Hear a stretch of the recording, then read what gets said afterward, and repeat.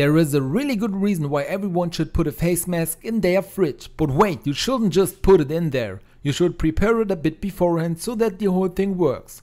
I'll show you exactly how in this short video. The first step is to cut open the side of the face mask.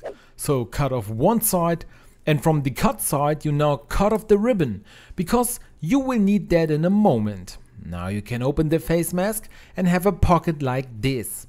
And now there are two possibilities how to fill it. One is with this white powder. I will show you what it is in a moment.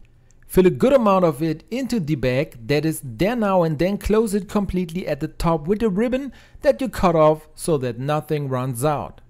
For the second variation we use this brown powder. You should also put a small amount of this into the face mask and then close it again at the top.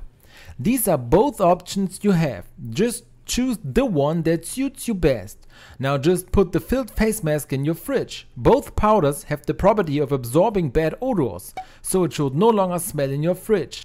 But what is it now? The white powder is baking soda.